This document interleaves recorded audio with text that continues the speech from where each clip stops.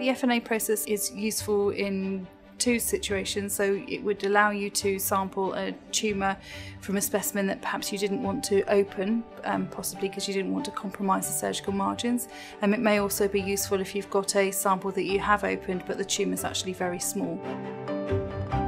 The process actually involves you taking a fine needle, so a small needle. At the moment we're using a 22 gauge needle onto the end of a 10mm syringe, and then FNAing the specimen. So you hold it steady with one hand and then just insert the needle into the tumour with the other hand, avoiding your hands at all costs, and actually just applying some suction onto the syringe and moving the needle and the syringe into and out of the tumour, and sucks up into the barrel of the needle some of the tumour cells, which can then be washed into either PBS or lysate. And at the moment we're putting our samples into both solutions, as we're in a process of establishing which is better in terms of preserving the specimen.